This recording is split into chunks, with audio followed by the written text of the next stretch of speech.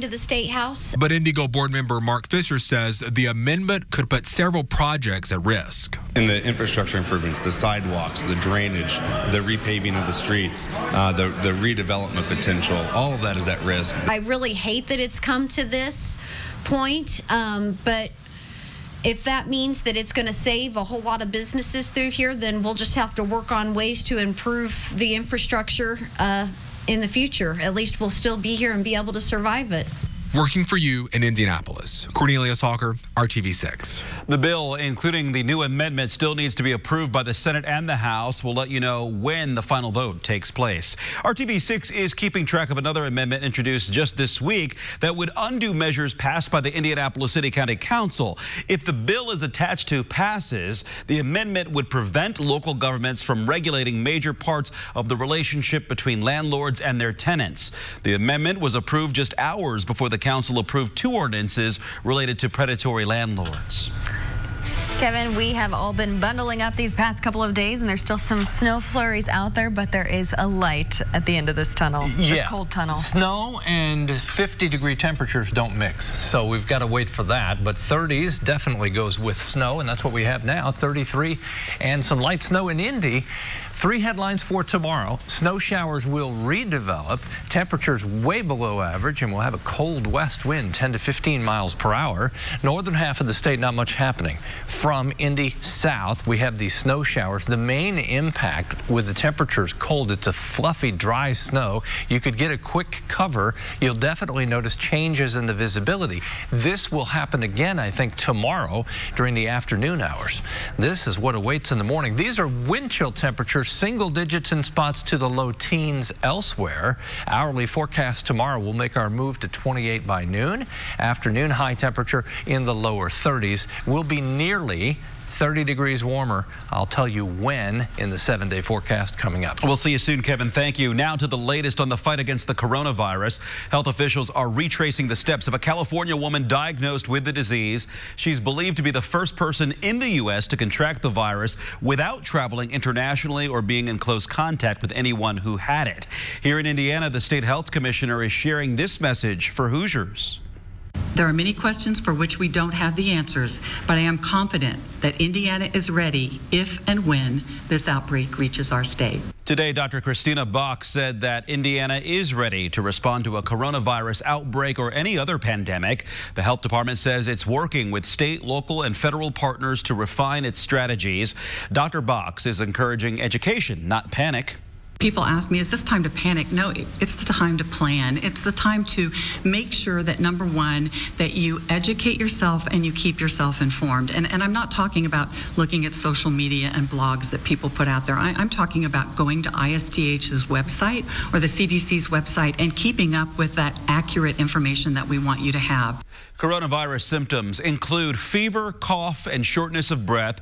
If you have a recent history of travel to China or contact with someone suspected of having the illness, you can call this number 317-233-7125 for guidance.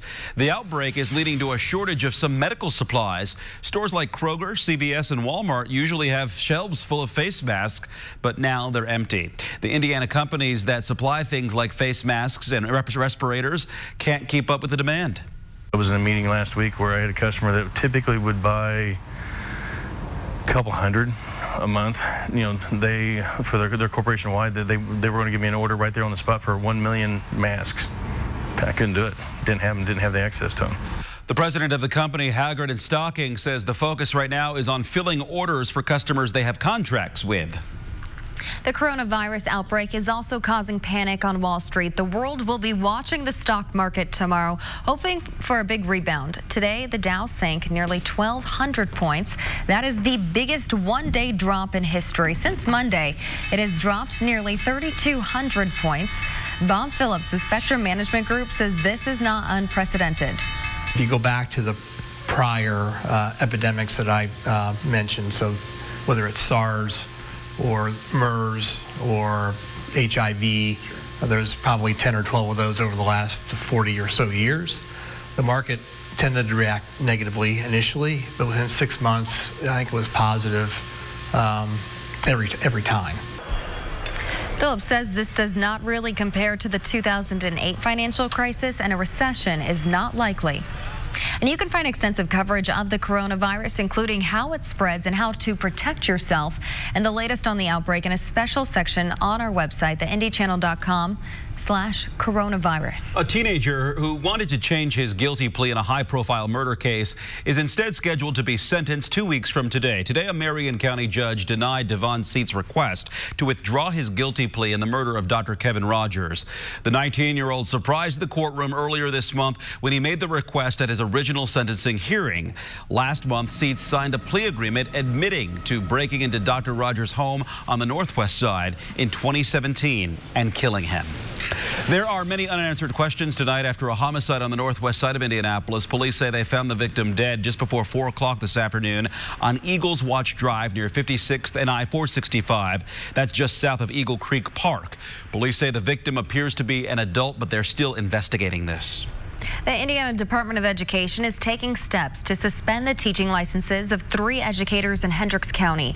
Today, IDOE filed complaints against Tri-West High School Dean of Students Stacy Begley, Athletic Director Nathan Begley, and former Principal Adam Benner. The complaints accuse them of failing to report an alleged inappropriate relationship between a teacher and student to the Department of Child Services or police. The state wants to suspend the Begleys' licenses for 2 years and Benner's license for 3 years. The Begleys are still working at Tri-West. Benner resigned in June. Cleanup continues 1 week after a crash and explosion sent jet fuel leaking into some Indianapolis waterways. What environmental officials tell RTV6 about the process. If we've learned anything this Big Ten season is that home is where the wins are. And it happened once again tonight. And Purdue does it again against the Hoosiers here. A little different than the first time, but the result's just the same. We'll have all the action covered for you. Complete coverage coming up on RTV6. A Dream Mattress Studio at Value City Furniture. This is RTV6 News at 11, working for you. We have new information tonight on the efforts to clean up jet fuel that seeped into Indianapolis waterways. The fuel came from a tanker that crashed and exploded last week on the I-465 ramp to I-70 on the east side.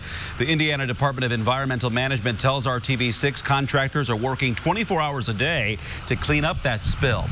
IDEM says that it's overseeing the process along with the Marion County Public Health Department. The cleanup may take weeks.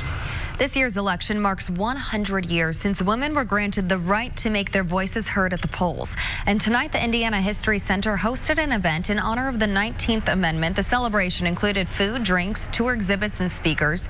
Passed in 1920, the 19th Amendment prohibits states and the federal government from denying a person the right to vote on the basis of sex. Organizers say tonight's event served as a way to celebrate the historic achievements of women and bring women together. Women have come a long way in history. You know, they've fought the fight and for rights, and whether it's to vote or equal, pay and things like that. But then notoriously too, women have had somewhat of an uphill battle.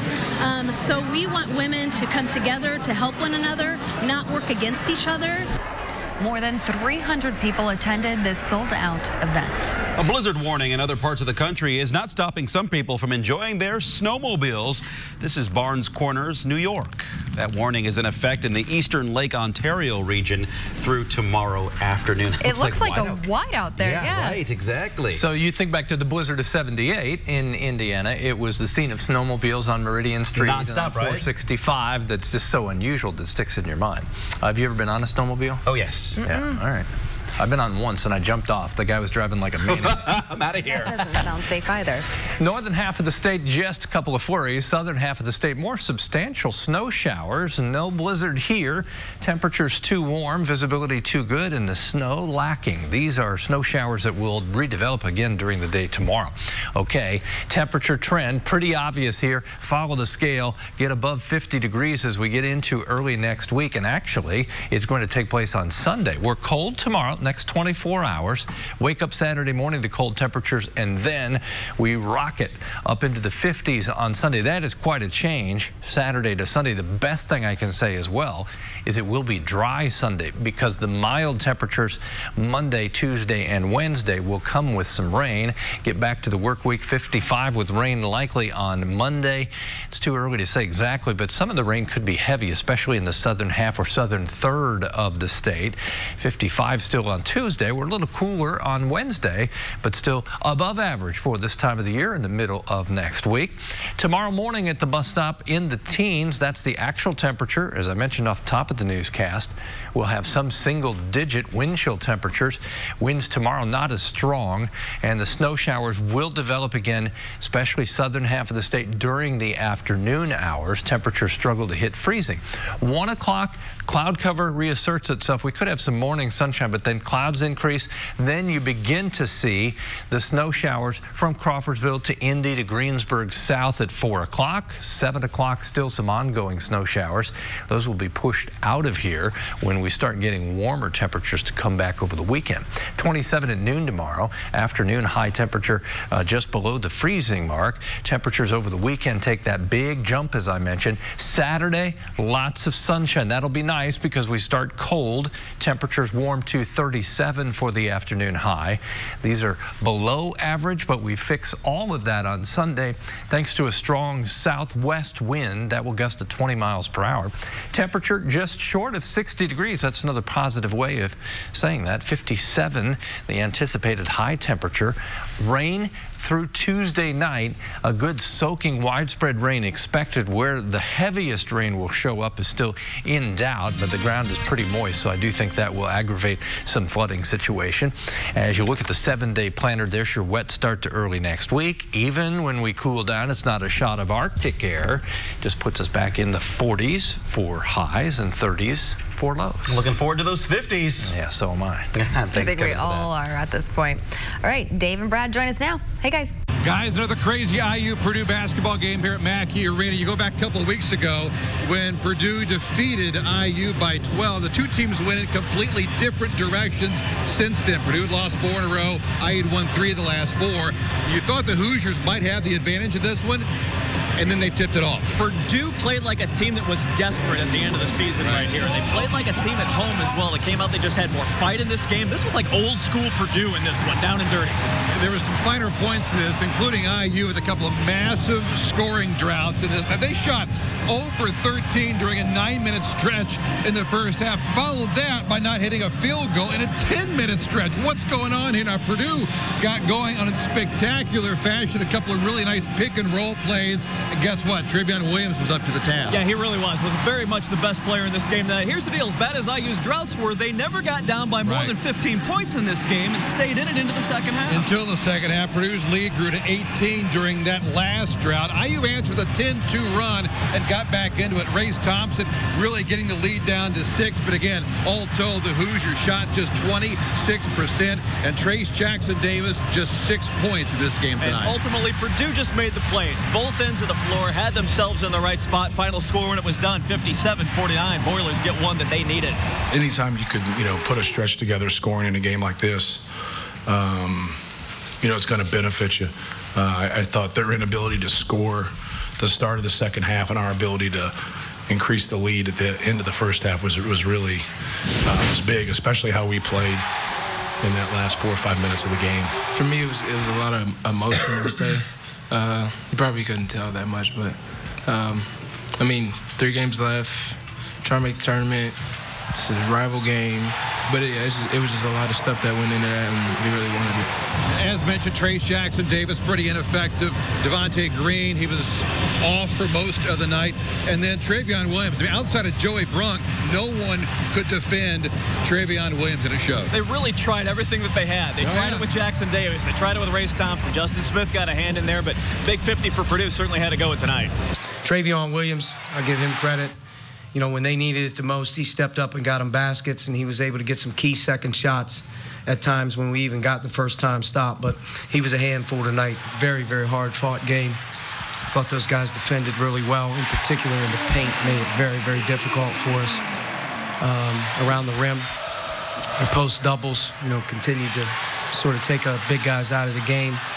And, our inability to sort of stretch the floor and make some shots, was a problem. Question is, what does it do for the postseason? IU, if they would have won this game, that would have been a huge road victory. Still, though, Purdue, they got exactly what they needed out of this thing. Must win all the way out for Purdue to have any shot at March. IU feels like a bubble team right now. Maybe one of those last 4 in. We'll see. Both of these teams need another win this weekend. And both are on the road next game up. Brad Brown, day first. Another wild one, IU Purdue here at Mackey Arena.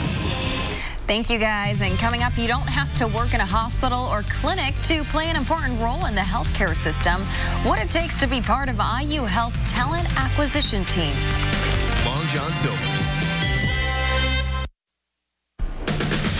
Hiring Hoosiers is connecting you to in-demand jobs, and there's a big need for healthcare workers right now, including nurses. If you are an aspiring nurse, there's a new education option in Central Indiana. Hondros College of Nursing plans to open a new campus in Indianapolis. In the Pyramids on the northwest side, classes are set to start in April. Across the country, the nursing shortage will reach 200,000 by 2026, according to the Bureau of Labor Statistics. The need for healthcare workers is so great, there's even a push to recruit people who do the recruiting. I found out those employees play a critical role in finding the talented doctors, nurses, and others who help you at your most vulnerable.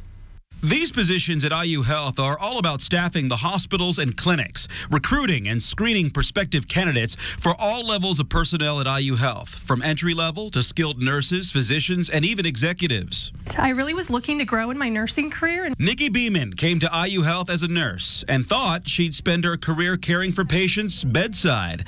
But she has learned there are other ways she can use her expertise as a nurse to care for patients. Even though I'm not in direct patient care, I still get to really bring in that nursing talent that does touch our patients and that do make a difference in our organization. And so that's very important to me.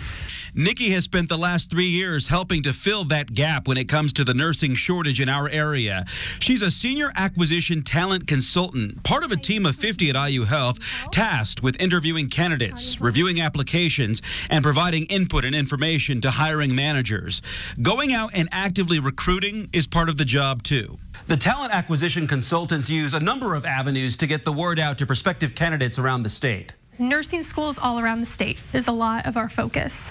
We also do target experienced nurses on platforms like LinkedIn and Indeed because we do value experience as well. The talent acquisition team could use some extra new hires too, since at any given time there are roughly 2,000 openings at IU Health. First and foremost, it needs to be someone who loves people because so much of the job is really interacting with candidates, with their peers, and with the hiring leaders that we support. Tanya Hahn heads up the team in charge of finding talent. She needs people who can be organized, comfortable with a fast pace, and able to juggle a full plate of assignments. We really see people on our team coming from a diverse range of backgrounds. We have people from the hospitality industry.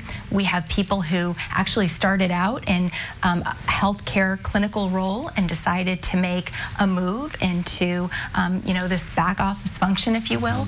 A chance to be part of a team that is giving hospital new hires a chance to excel in patient care. It's different every day. That's what I really love about my job. Well, these open positions on the talent acquisition team may be ideal for people looking to make a career switch. For qualifications and salary information, go to hiringhoosiers.com. We'll be right back. 9 a.m. to 9 p.m. at Ashley Home Store. Temperatures in the teens tomorrow morning. I think we start with some sunshine. We'll pick up clouds as we go through the day, and then we get to stare at the thermometers. We get second half of the weekend and next week. I don't want to rub it in, but look at that. Look at that. Look at it. It's on Take the way. It in. Make plans. Now we just wait patiently. And live it up. Thanks for joining us for RTV6 News at 11. GMI starts at 4:30 a.m. Thanks for joining us.